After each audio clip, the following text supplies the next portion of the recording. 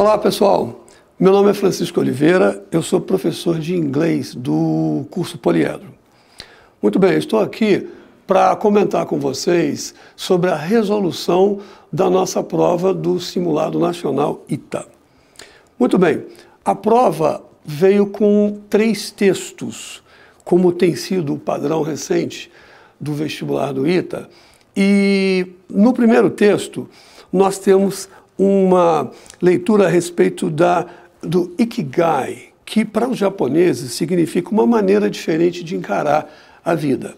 É um texto padrão vestibular, não tem grandes surpresas de vocabulário, ele talvez seja um pouquinho maior, mas ainda dentro daquilo que você espera encontrar numa prova do vestibular do ITA. Muito bem, nós temos 4 questões relacionadas a esse primeiro texto. Vamos lá? Vamos resolver?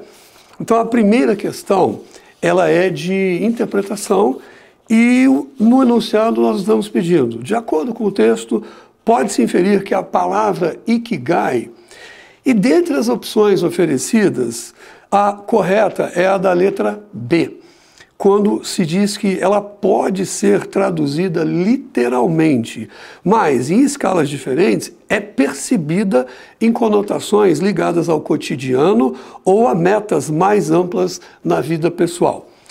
Uma resposta um tanto quanto mais ampla, mas você pode percebê-la dentro do texto, nos trechos, lá no segundo parágrafo, em que ele fala o seguinte, eu vou passar rapidinho aqui para vocês.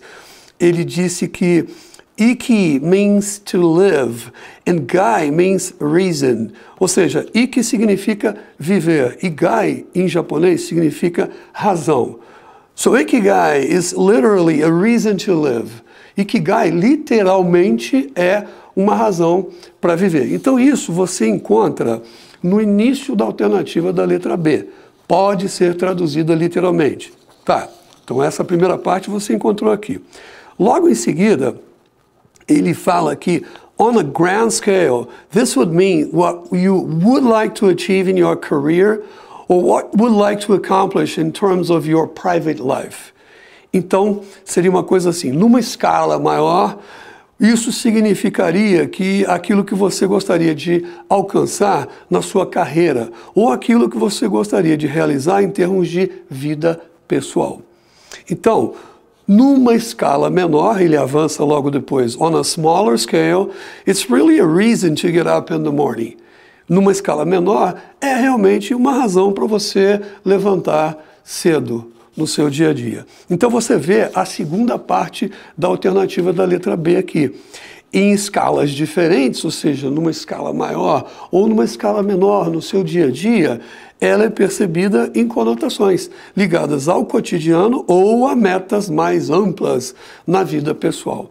Isso é a justificativa para essa questão de número 31, ok? Como eu disse anteriormente, você pode verificar isso no segundo parágrafo do texto.